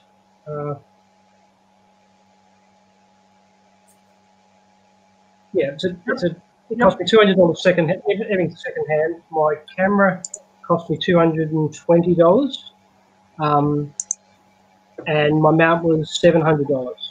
So yeah, probably $1,100. And what about that beautiful portable shower in the background? Yeah. that's my imaging scheme. That's where he sits when we do streaming, Perry. That's exactly where he's sitting when he does his live streams with us, with his imaging. That's it. And I've got a view in there.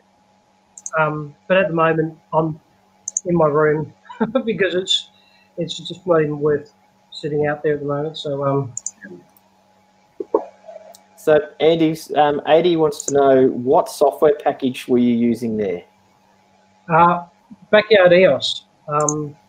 It's just a program. I think it's about it's pretty cheap, $50, I think.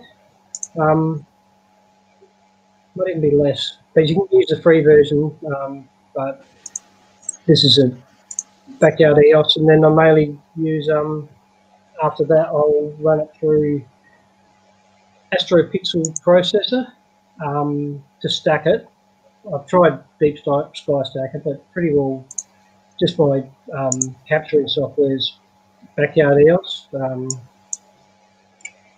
And yeah, I've just bought second-hand gear and just used cheap software. And but AstroPixel processor, I think that's another $20 a year, maybe a bit more. I'm not too sure because it's more of a yearly rental. And then Photoshop, which costs a bit more, of course. You've done very well, Andy, because I know people that have spent as much as $20,000 on astrophotographic equipment. And the rest. Yeah. And the rest. Who said that? A lot more. A lot more. Me. A lot more. Well, Lots. Hang on. And are you still married? Yeah. My wife is very accommodating of my obsession. So what sort of deal with the devil have you struck to be able to convince your wife to do that? I can't really tell you that. Fair enough. Just quickly. Did you sacrifice an astrologer maybe or something? No one's going to miss an astrologer. Andy, so Lee wants to know, is the 450D altered with the IR filter removed? Yes. It is. Yes, it's been removed, yes. You've butchered it. But I've also bought a few, okay, I'm sort of looking here. Yeah, I forgot about my guide camera. Yeah, that was $200. It starts adding up, and then you're cabling and then all that, you know. Not as cheap as you initially said. No, and then you. But still, it's because I bought everything secondhand new. Yeah, it would have been in about $2,000 worth, roughly. But I think what my main luck is having bought a One Skies. I think that's my that helps a lot. You know, I'm not filtering anything. The only time I put my I bought a hydrogen alpha filter. I put that on only when the moon's up, pretty well. Just for, and I've done a little bit of it, HA, but pretty well. So then the other question gear. The other question is, where do you find your second-hand gear? I found mine mostly on Ice and Space. It's a pretty well in the second-hand gear. It was a while ago, and I just kept on watching until I found something at the right price and just went for it straight away. I mean, Gavin's the least patient person I know. He won't sit and watch anything. He'll end up just buying it new. Yeah. So, yeah. Kim, your Tarantula Nebula stack is looking quite impressive. And actually, maybe this might be an opportune moment to talk about why it's called the Tarantula. Joe, do you want to have a go at that? You raised the subject, you do it. I always thought it was because it looked like a dead spider on its back with its legs curled up. Yes, it's those spindly legs and loops are all representing the daddy long leg sort of shape of some spiders, really. It's a beautiful object to look at. And I know when we put the O3 filter on, it looks even better. Pops. Yes, I agree. Visually speaking, when you look at that with the O3 on, it almost looks 3D through a good scope. Yeah. I can. Joe talked about when he first saw Saturn. I can remember the first time I saw the Tarantula. I had an 8-inch telescope, and looking at it from a dark sky sight. I'd never seen it before, but as soon as I saw it, I knew immediately what it was, and I was just knocked out. Yeah, it's pretty impressive. I think the first time I saw it was through the 25-inch at the dark sky site. So I was a bit spoiled. Hell yeah. Yeah. Yeah. So it was quite a sight to see through that telescope, that's for sure. The other thing to note, if you ever have the opportunity, if you're a member of the public, to have a look at the tarantula, you will see all around it lots of other little bits of nebulosity, because the Magellanic Cloud has, well, first of all, as Joe said earlier, it's about 160,000 light years away, but there's other little bits of nebulae all the way around the cloud. So if you move the scope slightly to the left or to the right, you pick up lots of other little bits of gas that are part of this galaxy. So just quickly, Kim's having some trouble with his audio, but he's let us know he's going to, we're going to do a live slew to, what do you say, to Pluto. Let's see if Perry can pick it. Yeah, it'll be a cinch, no problem. Yeah, here we go, Kim. We've got that back up. So here we go. Kim's camera is going to slew. So this is so yeah, you're pointing. He's pointing to where it is between Jupiter and Saturn. There, those two stars in the top left corner of the screen, and we're going to. There it goes. Look at it move. It's alive! It's alive! I think I need to get Blake one of these little cameras. He needs one so he can sit inside and watch his camera slew when it moves around. That's quite a magic thing to watch. I know it's just a simple thing, but to see it actually move to the object. Now, Kim, you have to take some images of Pluto and point it out to us. You know that. Everyone's going to want that. The level of expectation has been raised. Might I temper everyone's expectations a little bit? You better. It'll look just like a very faint star, no different to all the other faint stars in there.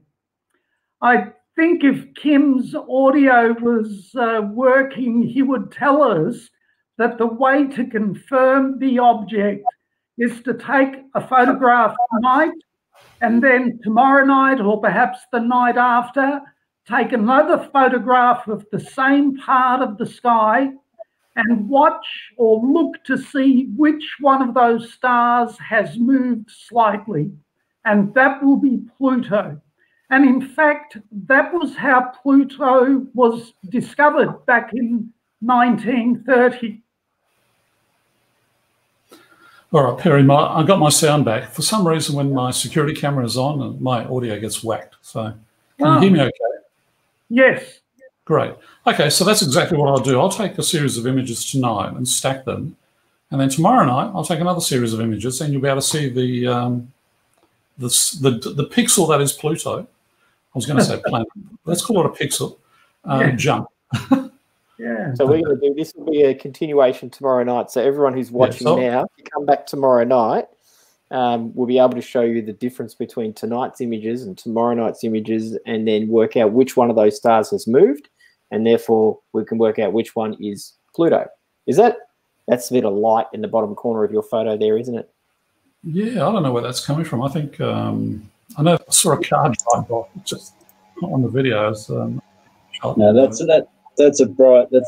That's a bright star from a really bright star. That could be Jupiter. That's just outside the field of view.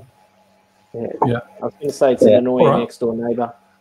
So I'll start stacking here, and you can move on to another topic while I set up for this. So what have we got? I think Andy said he's got an image of tarantula that he took from last week. If you want to get that up, Andy, if it's the one I think it is. Oh, it's ready. Here we go. This is Andy's image of tarantula from last Saturday. It's a pretty detailed image.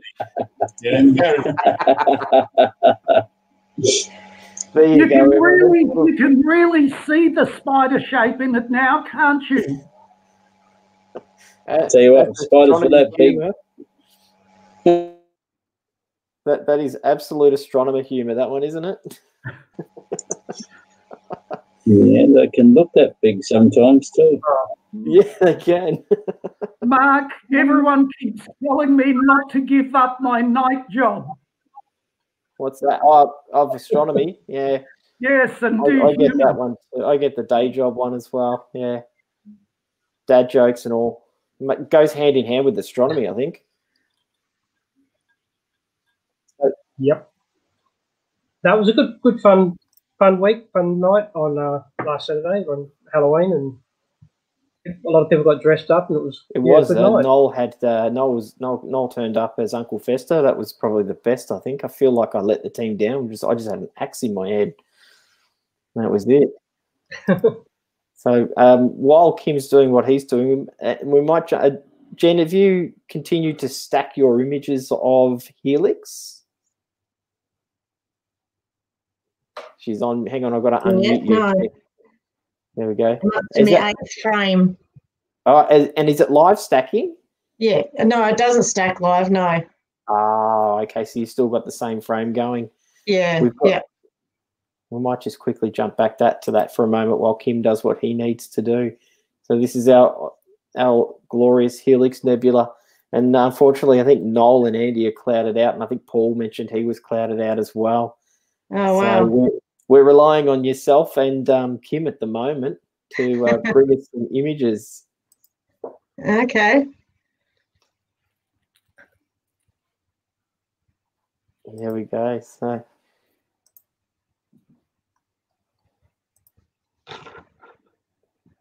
try and bring that back to where I am. I lost you guys for a second there. Is it possible to enlarge that image? I'm not sure whether you can do it or Jen has to do it. Mark. Jen will have to do that, yeah.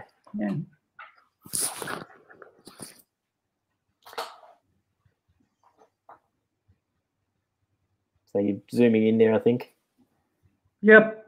One of the things about the tarantula, about the Helix Nebula, is if you've got a large enough telescope, or you take a long enough exposure, or do enough stacks, you can make out some fainter, more distant objects, usually galaxies, behind those wisps of gas. Wow. That's there you go. There's another new thing on. Yeah, there are quite a lot there. Yeah, that's something new I've learned, that's for sure. Wonderful fact. Very interesting fact. I like that one. Now, Jen, there's your challenge. Stack, stack, stack, stack, and stack, and find those galaxies. Thanks. I'll try. I'll tell you where a couple of them are, Jen. If you can imagine the Helix as we're looking at it right now as, let's say, an Aussie Rules oval, do you know where the goalposts would be at either end? That's where you have to look. Okay. Yep. Challenge has been thrown down. So just quickly, I just noticed a comment which pretty much sums up 2020 in the life of Pluto from Lee. From planet to dwarf planet to pixel, 2020 has been terrible for everyone, even our favourite distant neighbours. we have relegated Pluto to a pixel. You poor little thing. Could have been worse. Could have been worse. Just a dog. could have been just a dog, yes. So, Andy, I think you've got a star trail here for us to have a peek at. Where did you take this one? Yeah, right next to my little tent. I've got a water tank there. Yeah, it's just pretty well turned round and looking south. I'm just trying to find a single image of that.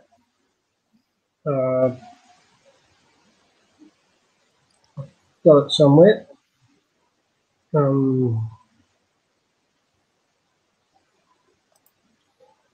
right at the moment I cannot find it. Of course. Star Trails. Here we go. While you're looking for it, Andy, Yeah. Maybe somebody would like to explain what we're actually looking at.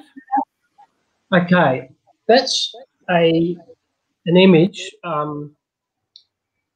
It was probably about an hour and 20 minutes, 30-second exposures. I'm looking at the South Celestial Pole, which is right in the middle. And because the sky rotates around that, that's why the stars are streaking. They're becoming trails. And then I've stacked all these on top of each other, but kept the foreground static. It's a nice image, that's for sure. So just quickly, Paul has graciously gone and dug up his lazy 111-hour Helix Nebula. Whoa! Could have taken some more time. Could have put some more effort into that one, Paul. That's I think so too, Paul. Yeah, it looks like 110 hours to me. Yeah. Wow. Some interesting things here, like can you see my cursor at all? Can you see that? Yeah. Yes. My cursor? Right. So these outer chevrons here, they're part of the original, the very first outbursts. And there's actually another chevron here that's very, very faint. Lots of galaxies in this field here. But also down here, there's some like a really long chevron coming out. And with more time, you get this data that starts to produce and show itself. This also contains hydrogen alpha, so you can see the striations coming out from the core there. So that's why people say it looks like the eye of God. You know, it does really look like an eye.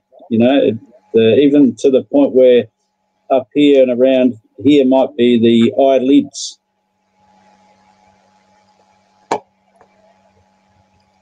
It's a beautiful image. So much detail in. Yep, it is. And the progenitor star now looks dead set in the middle of the pupil. The colour of it is the blue of it. Yeah, it's a spectacular object. It really is. Even visually, it's quite interesting to look at. Just for the galaxies, there's a galaxy off to the left here, just a small one of the ones that Perry mentioned. Can you zoom in on that one, Paul? Because you can just make that out now that you've pointed it. Yeah, I can't go any. Oh, hang on, I'll try. Let's see what I can do here. Let's have a look. There you go. Go a little bit bigger. Yeah, so there's the galaxy there. There's another one there. Another one here. There's one over there too. There's quite a few, isn't there? There are quite a few in this field, yeah. There's another nice galaxy up here. Fuzzy there. Wow. Very impressive. I think I just saw another one down the bottom there as well. Oh, let's see. This one here, yes. Yeah. And this one here. Another small fuzzy there. Bit redshifted, these ones. One there. Yep. I'm so grateful to you, Paul, for that, because I was just making that stuff up. Don't you make everything up, Perry? Yeah, I do. Usually people don't challenge me. That's well, it's just as well that you were right. yes. You were not left found wanting, that's for sure. No. Anyway, I thought you might like to see that with mega hours. That's absolutely beautiful. I think Kimmy, you're still stacking. You're taking your images, aren't you? I decided to stop after 31 images. I mean, there are 31 10-second images. You can bring it up on the screen if you like. And I think what we might...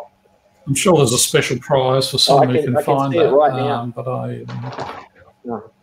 yeah, I thought so. It's that pixel right there, right? The one there towards the...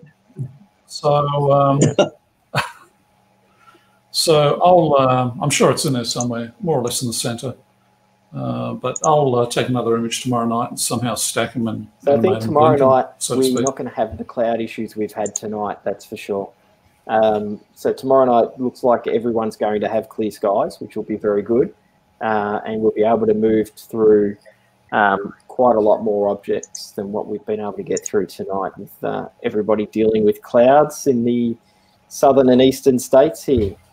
So I think might be worth sort of just winding it up for the evening and saving our energy for the clear skies tomorrow night. We've got tomorrow morning, Paul, at 11 o'clock, Paul will be presenting his doing a presentation on planetary imaging and processing. We'll be following that at 12:30 with a talk from Andy Campbell on astrophotography processing. So stick around for both of those as well. And I think from memory, at 2 o'clock, we're going to do some solar observing with Russell. So really looking forward to that, because Russell's energy is completely infectious, and it's always good to look at the sun. And I believe there is still some active spots on the sun at the moment. I took some images with my phone and telescope last week. Mark, can I just pick you up on something? Yeah. Not so good to look at the sun without the right filters. True. I should clarify that I have a special filter on the end of my of the 8-inch Dobsonian I use. So, and I always take the viewfinder off when I do it as well, or cover it up completely with a cloth so that there's no sunlight coming through that, because you don't want to accidentally look through that either. Well, not only that, but if you've got a finder scope, the sun will burn the crosshairs in it if you take the cap off, because the sunlight is so intense, you'll have to get some new crosshairs. That's why I just take it off completely. Yeah. And then I think following that we've got Q&A, or I'll probably get it wrong. Noel will pick me up on it. I believe it's Q&A. Quiz. It's a quiz, isn't it? It's a quiz first with Fraser, and then the Q&A after that. And so if you've got questions about space and astronomy or anything to do with those topics, you'll be able to ask those questions direct during the Q&A session tomorrow, late afternoon, early evening. And we're finishing off with another Sky for the Night with Perry tomorrow night, leading into Deep Sky. And Deep Sky tomorrow night, we're going to have wonderful clear skies, so we'll be able to look at planets live. We'll be able to look at some more deep sky objects, maybe some galaxies as well.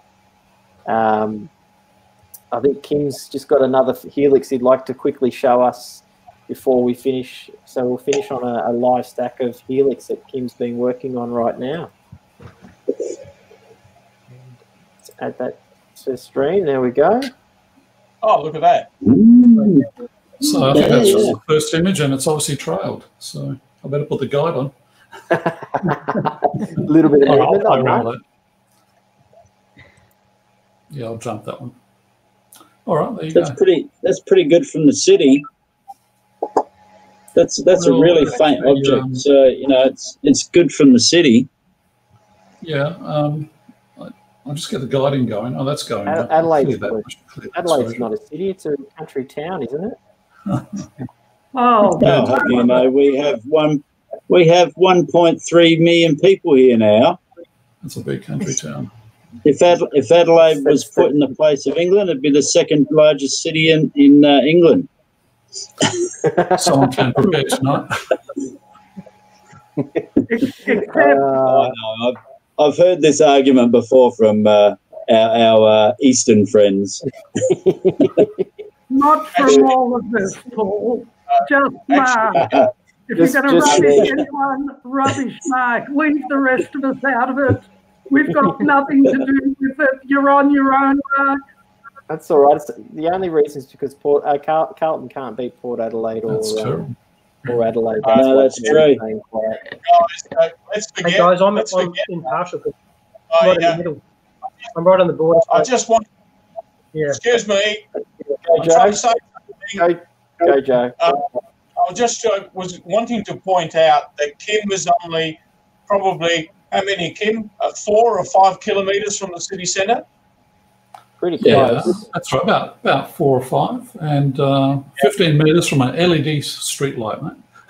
That's a pretty impressive image considering what you're dealing with there. Yeah. That's excellent. It is. So, and it's getting bright. You can see it's getting brighter. It is. Yeah. Each stack is getting better and better and better.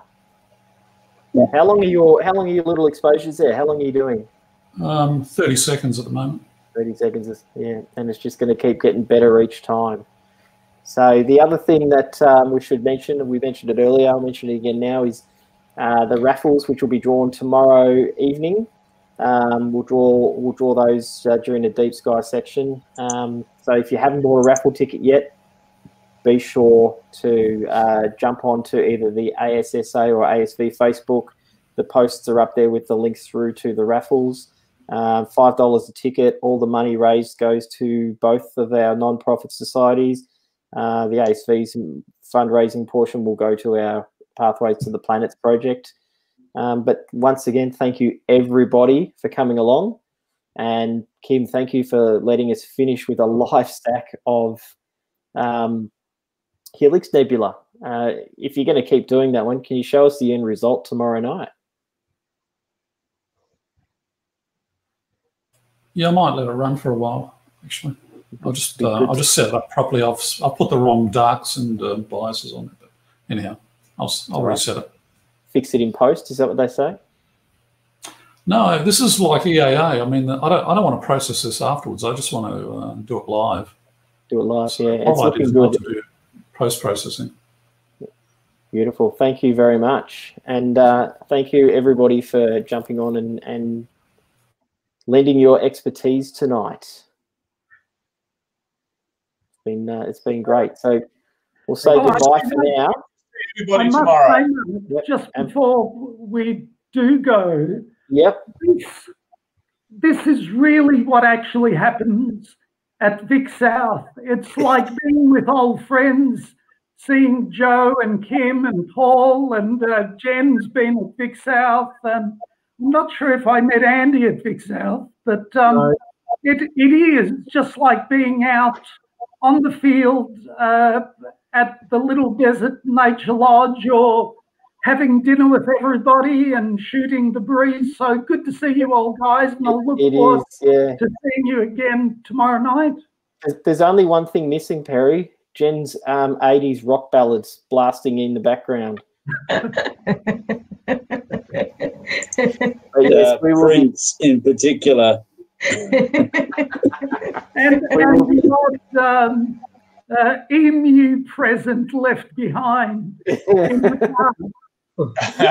Yeah, there's no dodging emu presents either, is there? That is the other one. So we'll see you guys tomorrow morning, bright and early, 11 a.m. Melbourne time, 10:30 a.m. Adelaide time for Paul's planetary processing, and continue it on. Thanks for joining us. We'll see you later. See ya. Bye. See ya.